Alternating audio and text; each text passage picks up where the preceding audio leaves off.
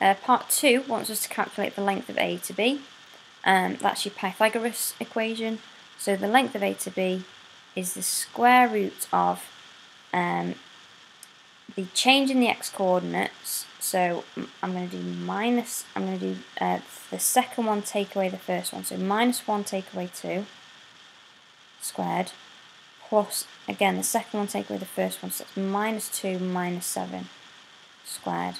And we're going to square root all of that. -1 minus 2 squared is -3 squared, and -3 squared is 9. -2 take away 7 is -9, and -9 squared is going to be 81.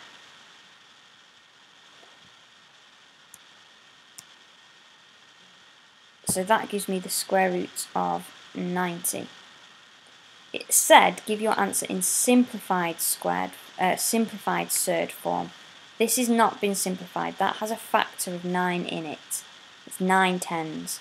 So I can simplify it by taking out that factor of 9.